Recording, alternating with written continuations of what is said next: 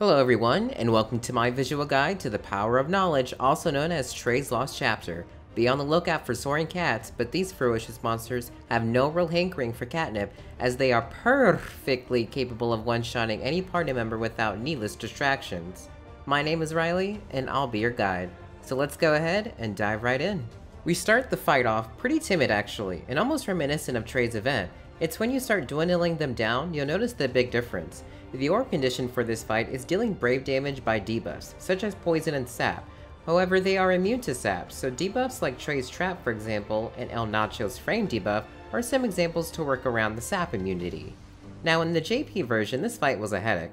Honestly, since timing is everything, you can be having a perfectly good run, and then BAM! Your tank just died from a double HP dump. These kittens are here with a vengeance, but first, let's go ahead and break down their auras. Red means they will be instantly breaking anything they target. Even when they miss, they will still break your characters.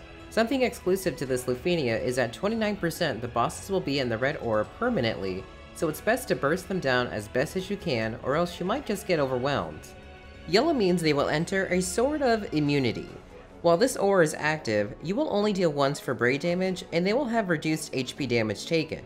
To rid yourself of this BS, you'll need to break them. Even when the aura goes away on its own, without you breaking them, you will still deal once, so immediately break them as soon as you see this aura appear. I recommend bringing someone like a Bronth, 8, and even Galoof. Even though the yellow aura will be active longer with someone like 8 and Galoof, the attack can miss, so you can, with the counter attack, break them that way. Blue aura means the best possible outcome for your run, as it lowers the boss's attack and speed, so go ham when you see this aura active. DPS units like Squall here really shine, as long as you can back them up with good auras and a good tank like Sarah and Celeste, added with someone like Gladio.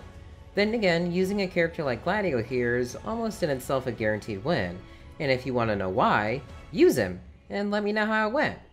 Keep all these tips and strategies in mind, and you'll clip these kitties' wings in no time. And there you have it, the power of knowledge completed. Congrats on your Lufenia armor tokens, and be sure to join me next time as we take on the next Lufenia fight together.